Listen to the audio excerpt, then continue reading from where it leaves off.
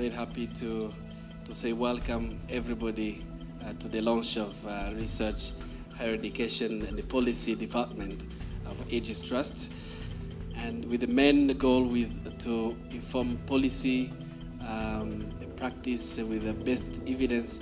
I came here to participate in the launch of the new initiatives which Aegis is taking. The University of Rwanda, and particularly the College of Arts, is an important partner for research and education, especially in relation to peace, to human rights, and to genocide studies. It's kind of fascinating to me to have such an opportunity to have people together talking about research and policy in Rwanda, because it's a kind of a new area that is being built in Rwanda. I think for Rwanda itself that there's a lot of advantages from this particular program. I think that Rwandan researchers will benefit from having the resources now to go and do the research that they want to do. I think that Rwandan policymakers will benefit because there'll be a new set of evidence that they can draw upon in their own policy. It is also an opportunity of liaising, connecting, partnering eventually in my own field of work. Really interesting in this initiative is the whole combination, because when you do research, you are generating new knowledge. The initiative fills into the lack of research particularly, but also it comes to fill and encourage the low level of research. It is a field, I think, that has not been given the necessary attention.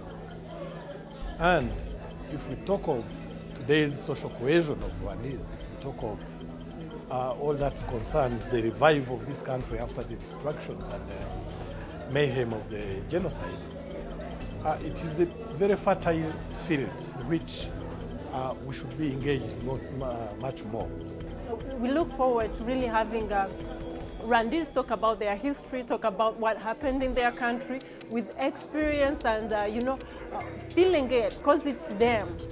We'll see Rwandan research at the international level, I think in a way that we haven't seen as much in the last 20 years. And that can only be a good thing. It can only be a good thing for an international audience to understand how Rwandans are seeing their own country. So I believe the field that Aegis Trust is tackling today responds to that need that has probably not been given the necessary attention. Well, I see this as an opportunity for capacity building in Rwanda. This comes actually to beef up what the government has always wanted to happen in Rwanda, people to read, people to write their history. We feel honored that we have been invited to participate in this, and that Aegis is going to work hand in hand with the University of Rwanda. Addressing this gap that is there will also help in the long run the practice, the activities beyond the policy. And I hope that in the next 10 years or 5 years, through the cooperation of Rwandans and Aegis Trust, there will be more capacity in the areas of genocide narrative, and the domination is going to be Rwandan as opposed to what the situation looks like today.